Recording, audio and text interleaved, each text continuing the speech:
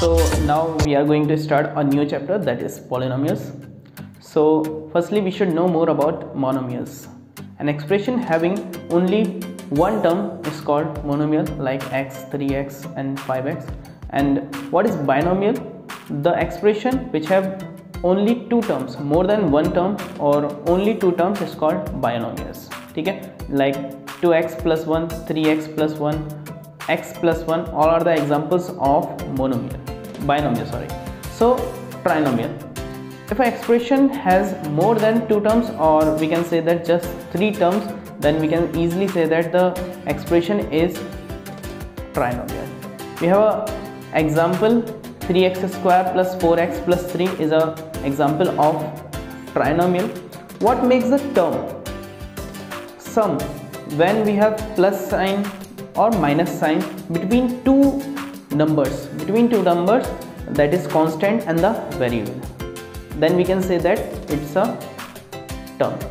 There is two terms. Okay, so when I should write x plus 1, x is a variable and 1 is a constant, because variables are a to z and constants are just real numbers, or we can say that complex number are also in this category, but you are in very junior classes, so we have no need to learn about complex number. So what is the definition of polynomials? An expression of more than two algebraic terms, especially the sum of several terms that contain different powers of the same variable, okay, is called polynomial.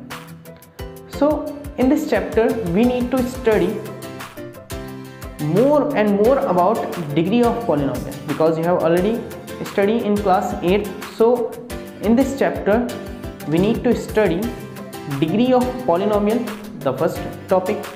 Zero of the polynomial, what are the zeros of the polynomial is the second topic. Third topic is remainder theorem.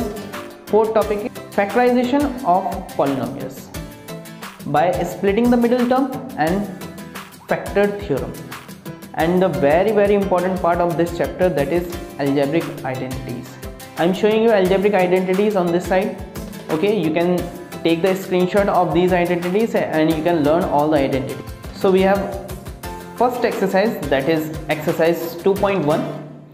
Which of the following expressions are polynomial in one variable and which are not?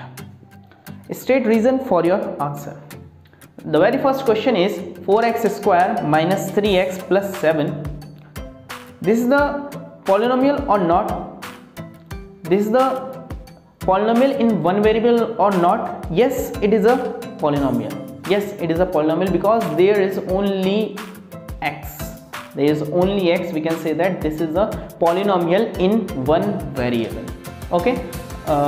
Now we are taking question number 3rd, that is 3 under root t plus t under root 2.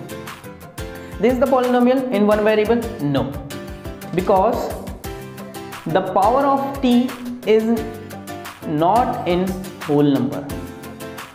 When we have the power of variable in whole number, we can say 1, 2, 3, 4 up to infinity, then it is a polynomial in one variable. Otherwise it is not the polynomial, because the power of t is in fraction, because under root t is also equal to t whole power 1 by 2.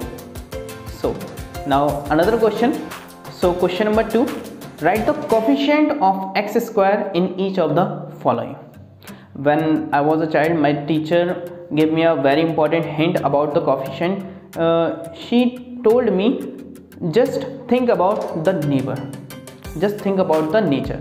So we need to find the coefficient of x square. It means we need to find the neighbor of x square, neighbor of x square. So the first question is 2 plus x square plus x. So just see x square. Who is the neighbor of x square? Many of the students thinking that 2 is the neighbor, but not correct. 2 is not the neighbor.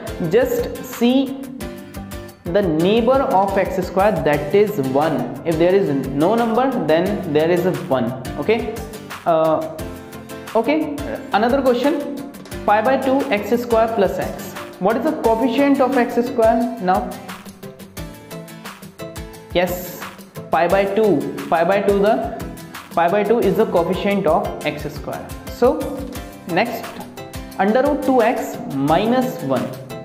What is the coefficient of x square?